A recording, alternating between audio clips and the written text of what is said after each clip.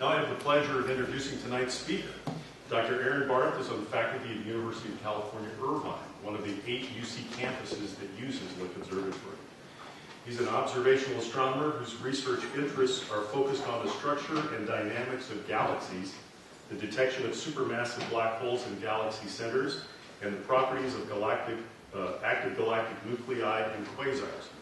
Dr. Aaron Barth.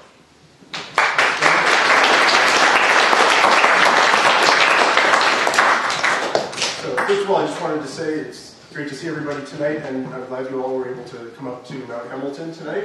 It's going to be a beautiful night for viewing. And what I'm going to try to do over the next 45 minutes or so is tell you about a project that I've been working on over the last few years here at Lick Observatory to study supermassive black holes in galaxy centers, along with my research group, postdoctoral researchers, graduate students, and undergraduates at UC Irvine, and collaborators from UC Santa Barbara, UC Riverside, UCLA, and UC Berkeley. It's a big team project that involved a lot of people, more than 30 people in the UC system have contributed to this project. Now, the basic idea of a black hole, to start with, is that a black hole is an object whose mass is so dense and so concentrated that nothing can escape from its gravitational pull. Not even light can escape from its gravitational pull. And the modern physical understanding of black holes and how they work comes from Einstein's general theory of relativity, which was published in 1915. But in fact, the first scientific idea of a black hole goes back much farther than that, over 200 years, in fact. The first published idea of something like a black hole comes from a British scientist named John Mitchell in a letter that he wrote in 1784. John Mitchell was a brilliant guy, brilliant scientist. He was one of the founders of seismology, and he was an expert in the study of Newtonian physics, that is gravity and classical mechanics, the theory that Isaac Newton pioneered. And John Mitchell, in a letter in 1784, wrote something really, really remarkable and sort of forward-looking as a consequence of his understanding of Newton's theory of gravity. And what he wrote here, this is the best image I could find of it, and it's a little hard to see, but I'll read through the key parts of it. What he wrote in this letter, he was speculating on the properties of very massive objects.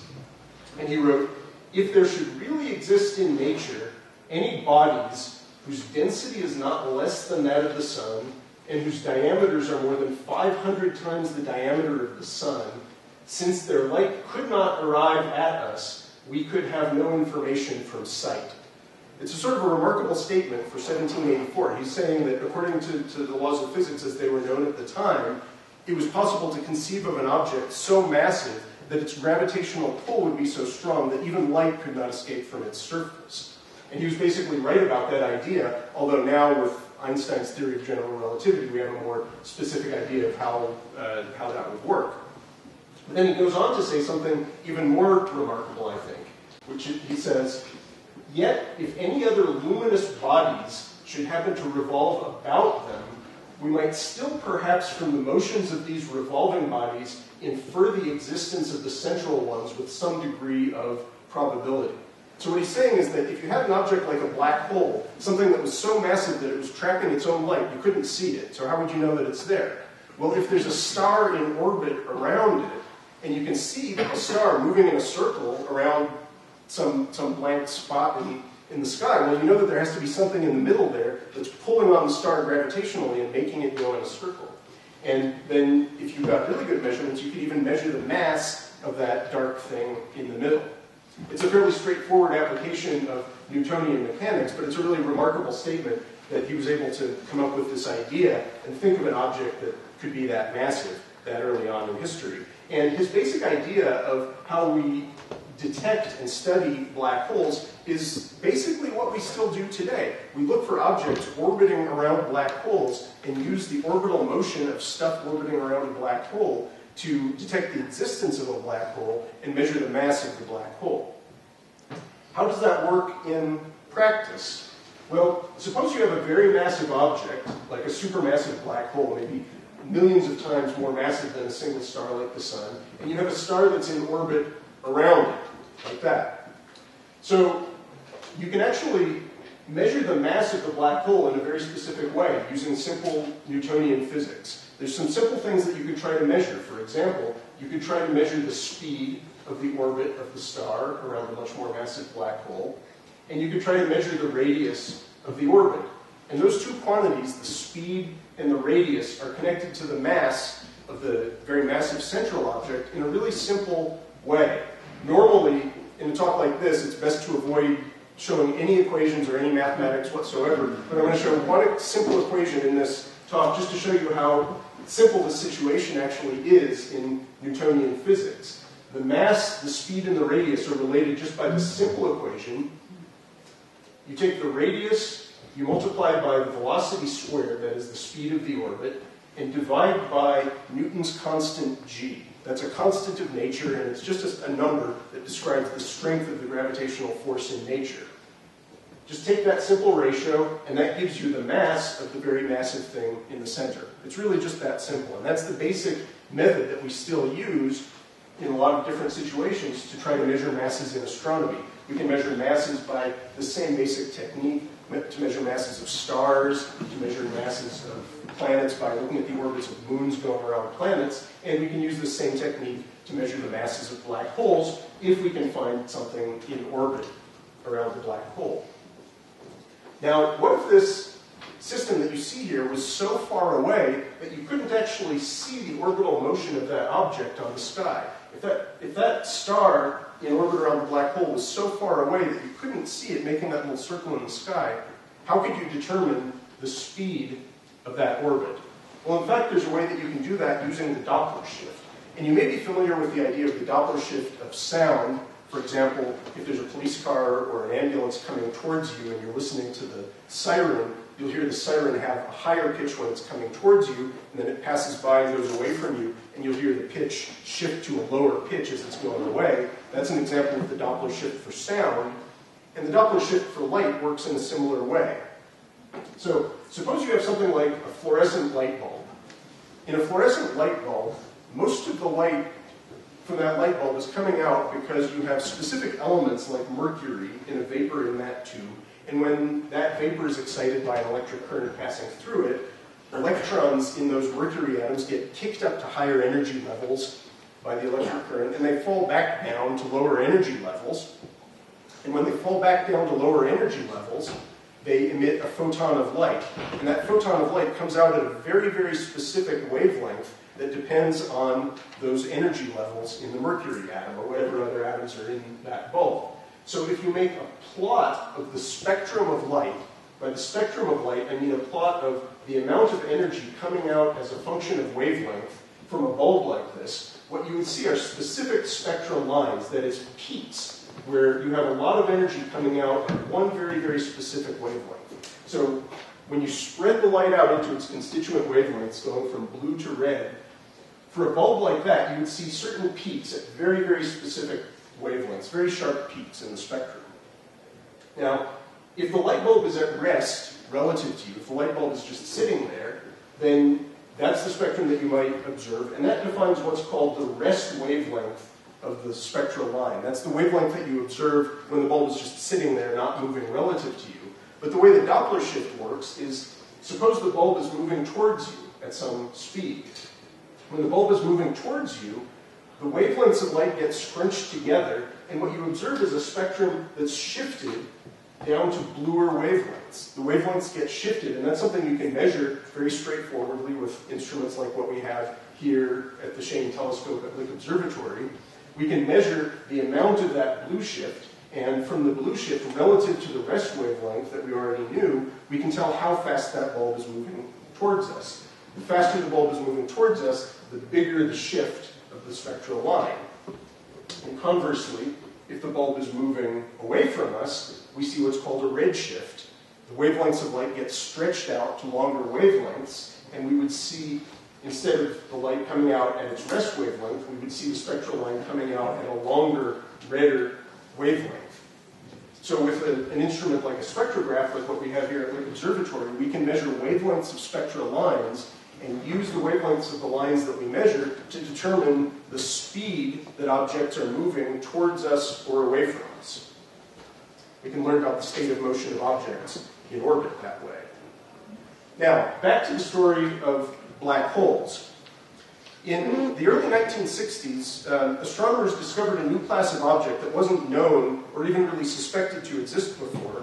And this was a kind of object called a quasar. And these quasars were really amazing objects, far different from anything that was known about stars or any other kind of celestial object before then. These quasars were distant, point-like sources of light on the sky that were far more distant than the galaxies that were known at the time. But these quasars, despite their enormous distances from us, were remarkably bright in the sky.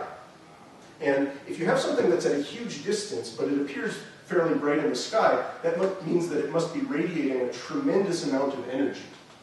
And in fact, the brightest quasars can be hundreds or even thousands of times more luminous than an entire galaxy of hundreds of billions of stars. This object in the middle of this picture here is a quasar called 3C273, and that was the first quasar that was ever really identified. It's roughly about 2 billion light years away from us, and yet it appears in the sky as bright as about a 13th magnitude star.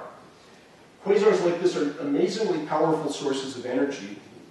They can be extremely distant from us, and they're extremely powerful sources of X-rays, of radio waves, of other kinds of electromagnetic energy, in addition to the visible light that you can see with visible wavelength telescopes like what we have here at Lick Observatory. Now, after the discovery of quasars, it became clear in the 1960s pretty quickly to astrophysicists that there was one best probable explanation for the enormous amount of energy coming out of quasars like this, and that was that they had to be, and this sounds like a little bit of a strange explanation, but in fact, this is by far the simplest explanation for what a quasar could be.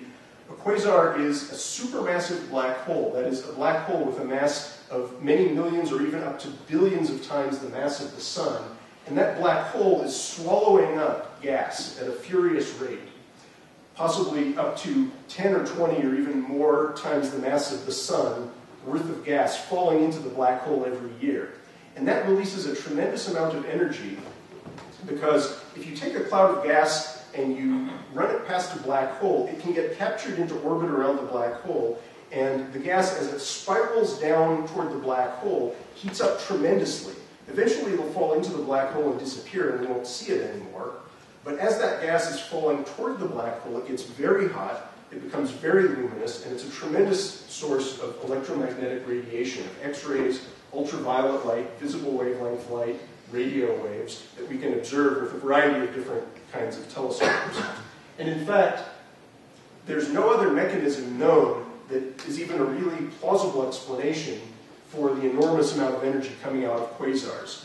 Ordinary chemical burning can't give you anywhere near the amount of energy. Nuclear fusion can't give you this amount of energy from a reasonable amount of fuel. But if you drop a large amount of gas into a black hole, you can get tremendous amounts of energy out in the form of light and X-rays. Now, at this point, this was the first quasar that was really identified, and we're seeing light that left that quasar about 2 billion years ago. We now know of quasars that are much more distant than that. We now know of quasars that are so distant that we're seeing the light that left those quasars when the universe was less than 1 billion years old. And so quasars like that, very distant quasars, since we can see them at such large distances, they're enormously powerful lighthouses that we can use to study the properties of the universe when the universe was very young. And so they're very, very important in astronomy. And we want to understand as much as we can about the physical conditions in the quasars themselves, and also about the masses of the black holes that are really the central powerhouses of these quasars. Now, after quasars were discovered, it was suspected pretty strongly that the giant black holes in quasars would be located at the centers of galaxies, galaxies like the Milky Way. And in fact, there was a lot of evidence supporting this, and then finally it was really proved beyond any shadow of a doubt with observations from the Hubble Space Telescope. So these are observations with one of the early generation cameras from the Hubble Space Telescope of several quasars, and the quasar is the bright point in the middle of each picture, and what you can see is that the quasar is this enormously bright point of light in the very center of a galaxy, like that. There's a spiral galaxy kind of like the Milky Way, That one's an elliptical galaxy. And some of them are very messed up galaxies that are involved in mergers or interactions with other galaxies. What can happen there is that during a merger between two galaxies, these mergers are gravitationally very violent, disruptive events, and the merger between two galaxies can channel a lot of gas down to the center of each of the galaxies where the black holes are and fuel the growth of the black holes by fueling accretion of gas onto the quasars. So you may have a dormant black hole for a long time, but in a violent merger between galaxies like this, if you send a lot of gas down to the neighborhood of the center of the galaxy where the black hole is, the black hole can start swallowing up the gas. It'll turn on brightly as a quasar, maybe for about 100 million years. We don't really know how long a typical episode of this quasar activity lasts, but probably for a pretty long time. And during that time, as the quasar is swallowing up this gas, the black hole gets more massive and bigger over time. This is how black holes grow. Now, since we know that quasars live in the centers of galaxies like this, we have every reason to think that when we look at normal quiet galaxies, like this giant elliptical galaxy that doesn't have any quasar-like activity at its center, that galaxies like this probably once hosted a luminous quasar right at its very center, and that as a remnant of that past quasar activity, there's probably a dormant, sort of sleeping, quiet black hole right at the center of that galaxy. So we have good reason to suspect that that might be the case, but how would you find a black hole in the center of a galaxy like that? If the black hole is not swallowing up any gas, then it's totally quiet and you can't see it, it's just black. Light can't escape from it. Well, in principle, if you had a powerful enough telescope, you could do John Mitchell's trick that John Mitchell suggested, and with a powerful enough telescope in principle, what you could try to do is zoom in on the very central region of that galaxy, zoom in as closely as you could, and look for stars that are in orbit around the very center of the galaxy. And by studying the speed and the distance of the orbit, you could essentially weigh the very center of the galaxy and see if there is a very massive object right there at the center, which you might need to explain very, very rapid, fast orbits of stars at the center of a galaxy like that. But in fact, we can't do that measurement directly for galaxies like this because we don't have any telescopes that can zoom in anywhere near close enough on the center of a galaxy like that. For every other galaxy that we look at in the universe outside of our own galaxy, if you look at the center of the galaxy, all you see is the blur of millions upon millions of stars tightly packed in close together, and it's completely impossible to pick out any one star that might be in an interesting orbit around the black hole. The only case where you can actually try to detect a black hole by that particular trick of looking at the orbits of individual stars is our own Milky Way galaxy that we live in, because we're fairly close to the center of our own Milky Way galaxy. Where we are sort of out in the outskirts in a spiral arm of the Milky Way, about roughly 25,000 light years from the center of the Milky Way. But that's pretty close by cosmic standards. And in fact, astronomers have been able to study the black hole in the center of the Milky Way in tremendous detail by doing that trick of looking at the orbits of objects that are orbiting around the black hole. And this comes from years and years of beautiful, painstaking work done by the UCLA group, led by Professor Andrea Ghez at UCLA, using the Keck telescope and the very powerful adaptive optics system at the Keck Observatory. What they've done is, for something like 15 years now, they've taken pictures, very, very sharp, high-resolution pictures, of the center of the Milky Way galaxy every year, as many times as they can over the observing season, spread over months during the year, and they watch the stars move from month to month, from year to year. The stars are moving very fast. Some of the stars in the center of the Milky Way galaxy are zipping around at speeds of over 1,000 kilometers per second. And they're zipping around that fast because there's a very, very massive object right there, a massive invisible object that's not giving off any light, but there's a massive object that's pulling on them gravitationally. And what they've found, after years and years of this painstaking work, is that these stars are all in orbit around a common sort of center. There's one central position, and all of these stars are in these orbits looping around that position, and that's the position at the very center of our galaxy where the black hole is. Now, you don't really see anything there. The black hole isn't doing anything. once in a while, it swallows a little parcel of gas and sort of burps a little bit, and it gives off a little bit of infrared light or a little bit of X-rays. But in general, it's not very bright, so you could look at it and not see anything at all. But from the orbits of these stars, they've determined that the mass of the black hole there, which is largely invisible, is about 4 million times greater than the mass of our sun. So there's an incredibly massive, yet almost completely invisible object right there at the center of the Milky Way. And we'd like to learn more about black holes in other galaxies, but other galaxies are so much more distant from us that we can't do anything like this kind of precision measurement for any other galaxy. When we look at any other galaxy in the universe, like this spiral galaxy here, what we see is just in the central regions, just the blur of the light of millions of stars together. We can't pick out individual stars.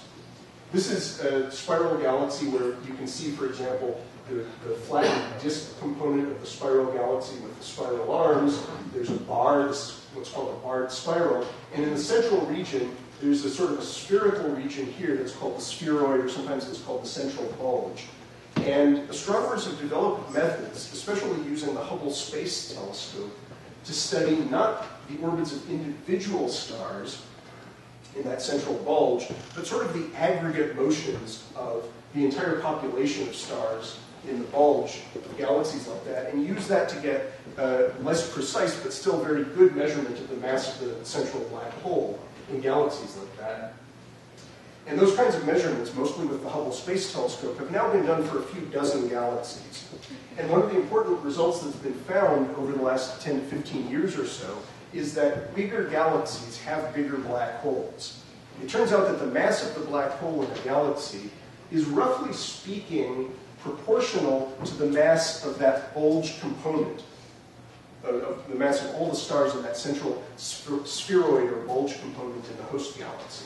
So this is a compilation of measurements done of many black holes in nearby galaxies. And what's found is that the black holes in nearby galaxies have masses that range anywhere from a few million times the mass of the sun up to a few billion times the mass of the sun. And they're roughly proportional to the mass of the bulge component of the host galaxy. And even though a massive black hole with a mass of billions of times the mass of the sun seems like a really huge object, it's just a tiny speck compared with the mass of the whole galaxy that it lives in. It turns out that the mass of the black hole in a galaxy is typically about 0.1% of the mass of that central bulge component of the host galaxy that it lives in. So the black hole in itself is not a very massive, it's not a very important constituent of the total mass of the galaxy, but because these black holes can release so much energy when they're in an active quasar phase, swallowing up lots of gas, black holes are actually very important in sort of the life cycles of galaxies and in determining how much gas in galaxies gets converted into stars over the lifetime of a galaxy. Now, what about black hole masses in quasars? How can we come up with an estimate of the mass of a black hole in a quasar? When we look at a quasar, typically it's much, much more distant than the galaxies like this, where we can do these measurements with the Hubble Space Telescope of the motions of stars in the central region to come up with a measurement of the mass of the black hole. And when you have a quasar, when you have an active black hole swallowing up lots of stuff, the quasar is so bright that typically it overwhelms the light of the entire galaxy, and you can't even see the stars in the galaxy. All you see really is the light of the quasar, unless you try very, very hard. So we would like to have at least approximate methods to determine, or at least estimate, the mass of the black hole in a quasar. And now I want to explain to you how we do this, because this has to do with the measurement that we've been trying to do over the last few years here at Lick Observatory. So I'll try to explain how that works. And to do that, I'll have to explain a little bit about the properties of quasars. So when you look at a quasar, this is a simple cartoon of the anatomy of the central region of a quasar. This is a region that is so tiny in the central part of a galaxy that we have no hope of ever really taking a direct picture of it and seeing its structure in a direct picture. We can't do that, but by a whole series of different kinds of observations, we can surmise pretty well what the structure of the central region around a quasar looks like, and we're trying to learn more about it. So in the very center you have a black hole, And surrounding the black hole, you have what's called an accretion disk. This is a disk of gas, mostly hydrogen gas, that is in orbit around the black hole and spiraling down toward the black hole. And as it spirals down toward the black hole, the gas gets incredibly hot. It radiates away a tremendous amount of energy. And that's the source of power of quasars. That's why quasars are so luminous. And surrounding all of that, because central regions of galaxies typically have a lot of gas and gas clouds floating around in different ways, what you typically have is a region of clouds of gas that are in orbit around the black hole, outside the accretion disks at somewhat farther distances from the black hole. And those clouds are moving around at orbital speeds of thousands of kilometers per second around the black hole. Very, very fast. I'll tell you a little bit more about how we know what those speeds are in just a minute. But just to get a sense of scale here, the size of the accretion disk you can think of as being sort of roughly comparable to or somewhat bigger than the size of our own solar system that we live in. The size of all of the orbits of all the planets out to Pluto would fit into, say, part of that accretion disk. So that's just to give you a sort of a sense of scale. So on the scale of an entire galaxy, this is a tiny, tiny, tiny object. And yet the amount of energy released by this accretion disk as it's spiraling down toward the black hole can be more than the entire galaxy of stars, of hundreds of billions of stars that this quasar lives in. Now, to explain more about this measurement that we've been doing here at Lick, I need to tell you what the spectrum of light from a quasar looks like.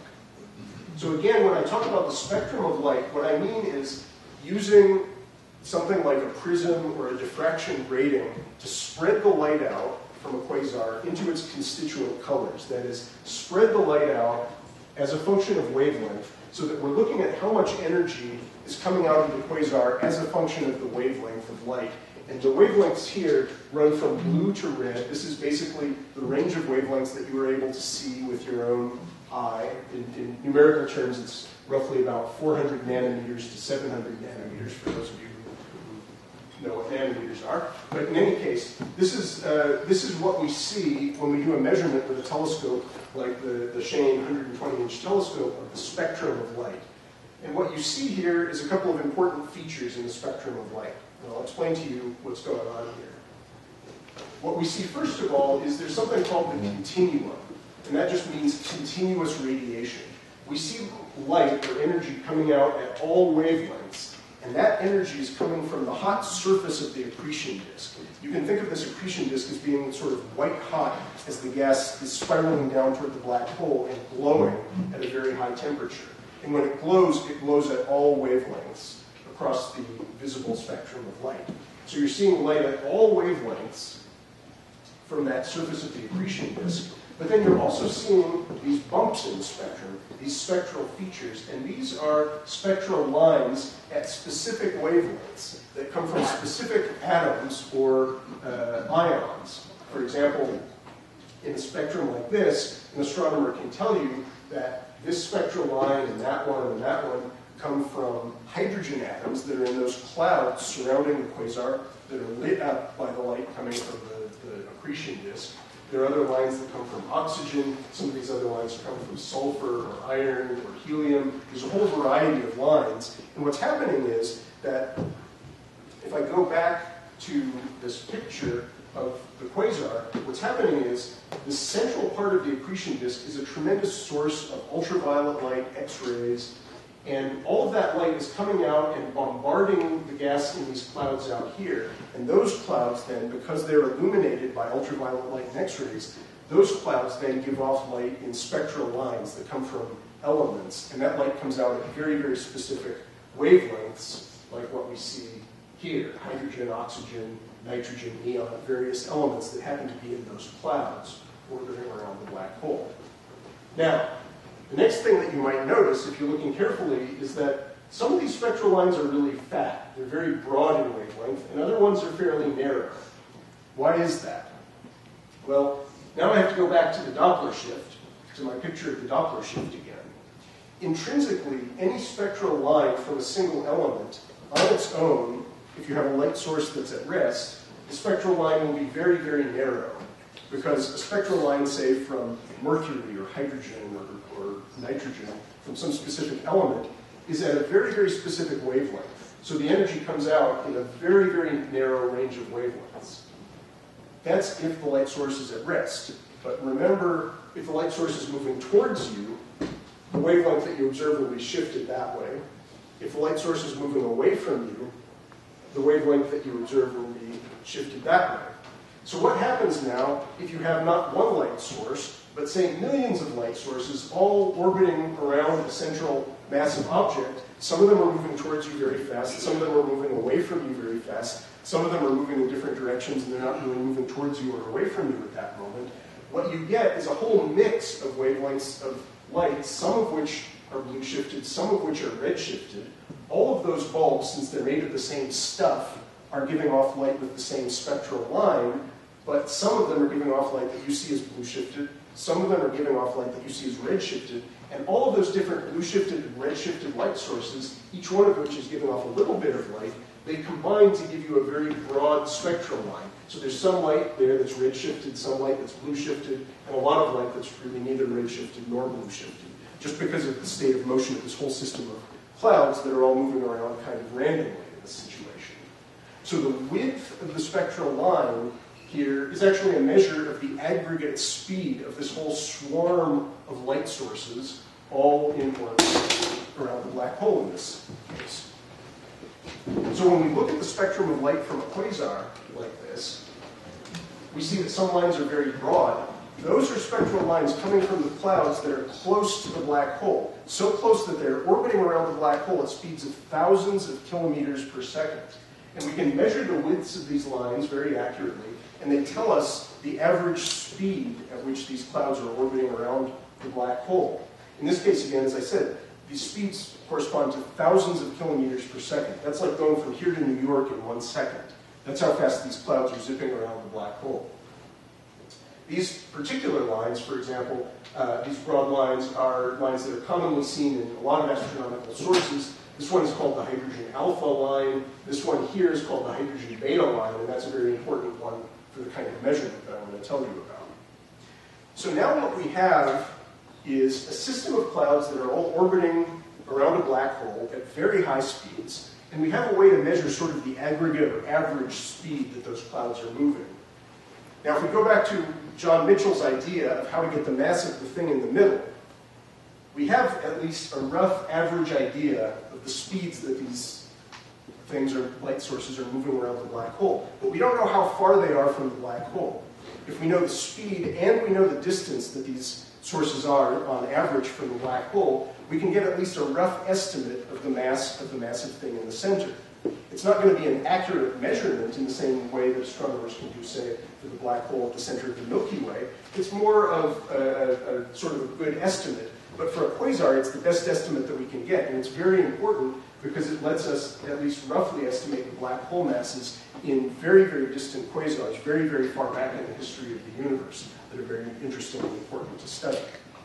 So now the question is, if we know roughly the speed that those clouds are orbiting around the black hole, how do we know the distance between the black hole and where those clouds are that are emitting that spectral line? This whole object is so far away and so tiny that you can't just take a picture of it and measure its size. There's no direct way that you can measure the size of the system of clouds that are giving off that spectral line.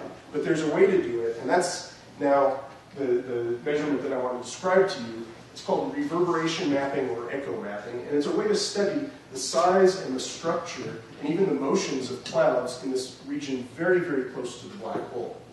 Here's the sort of cartoon view, and then I'll show you what the real data looks like. The cartoon view is like this. Suppose you have a black hole and an accretion disk there that's a very powerful source of light, and suppose in a very simple cartoonish situation, you just had a spherical shell of gas around that. And you have continuum light at all wavelengths coming from that central engine, and then you have spectral lines coming from a shell of gas at some distance from the black hole. Now let's say that accretion disk is shining steadily, just at a constant brightness over time, and then it suddenly doubles its brightness because more gas starts piling into the black hole. Well, what's going to happen? Well, when that central source doubles in brightness, that signal of that extra brightness is going to travel outward at the speed of light. And at the speed of light, that signal will then approach that shell of gas clouds, and all of those gas clouds then will brighten as well. Those gas clouds in that shell are emitting the spectral lines, and when those gas clouds start getting bombarded with twice the amount of ultraviolet light and X-rays, then the spectral lines from that shell of clouds will double in brightness too, or at least roughly double. Now, what do you see when you're down here at the Observatory looking at this whole thing? Well, the signal from that entire system propagates down towards you at the speed of light. So, when the central engine increases its brightness, that signal propagates towards you. But that signal also propagated in this direction and in this direction and caused that shell to increase in brightness. So what you're going to see is the central source will increase in brightness, but because the speed of light is not infinite, it takes a while for light to travel from here to here and then back down to here. It's going to take a while for the light to get up to where that shell is, and then for the light from that shell to then travel back down towards you. That's why this is called sort of echo mapping or reverberation mapping. You're essentially seeing an echo of the light from the central source echoing off of gas that's more distant from the black hole.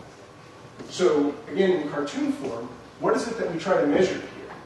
The basic idea is that if you measure the light curve, that is the brightness as a function of time, measure the brightness over time of the continuum source and of the spectral lines or emission lines coming from that shell, you might see schematically something like this. If the continuum source brightened suddenly, you would see the emission lines respond by brightening, but the emission lines would not brighten suddenly and instantaneously, because from your point of view down here, some of that signal had to then propagate out to the distant parts of the shell, and then the response signal had to propagate down towards you. So there's a delay time, an echo, in the signal that you see in the spectral lines that come from this more distant shell of gas. And since we know the speed of light, if you can measure the amount of time delay, that is the average time delay between when that change happened and when you see the response, since you know the speed of light, you can turn that time delay measurement into a measurement of the distance between the black hole and that shell of gas. So using the speed of light and listening for the echo, as it were, we can measure the size of the region that's giving us the spectral lines. That's the basic idea.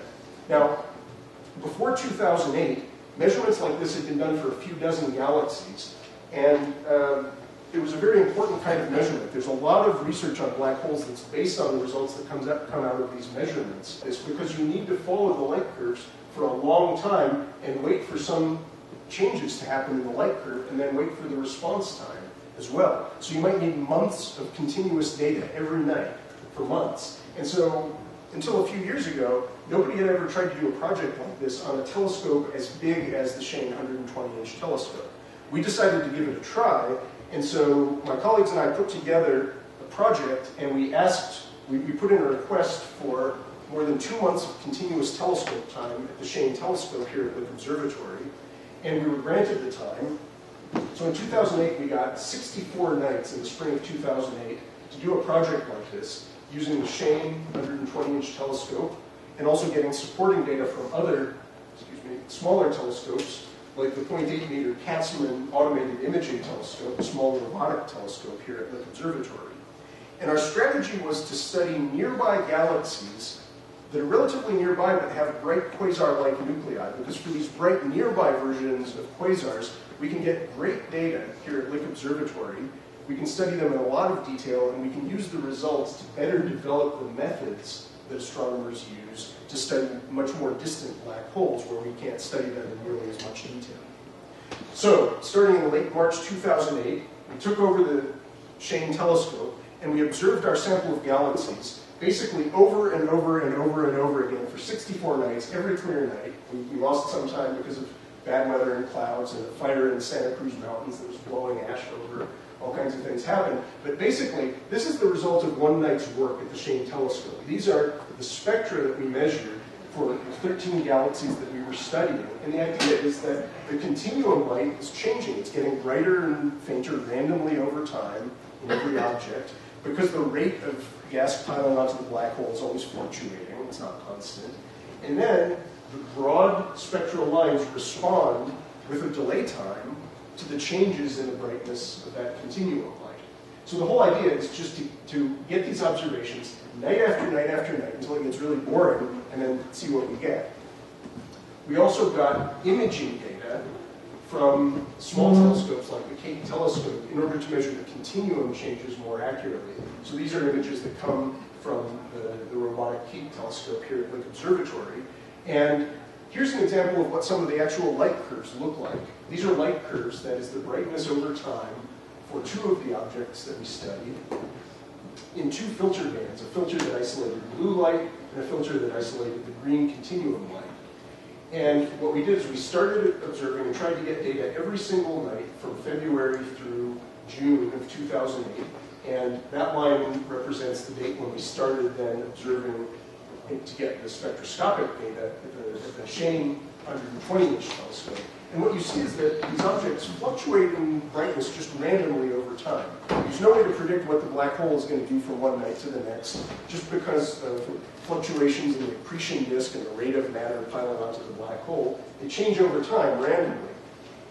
And we can actually see the spectral lines respond to that. So here's an example of two spectra for one object, data taken on April 3rd, 2008, and then on May 4th, and you can see that spectral line changed pretty dramatically in brightness over the course of about a month. And if we look at the light curve of the continuum light and the light curve of the hydrogen beta line, emission line light, you can see that they're following basically the same pattern. That is, when the continuum light goes up, the spectral line goes up in response to it.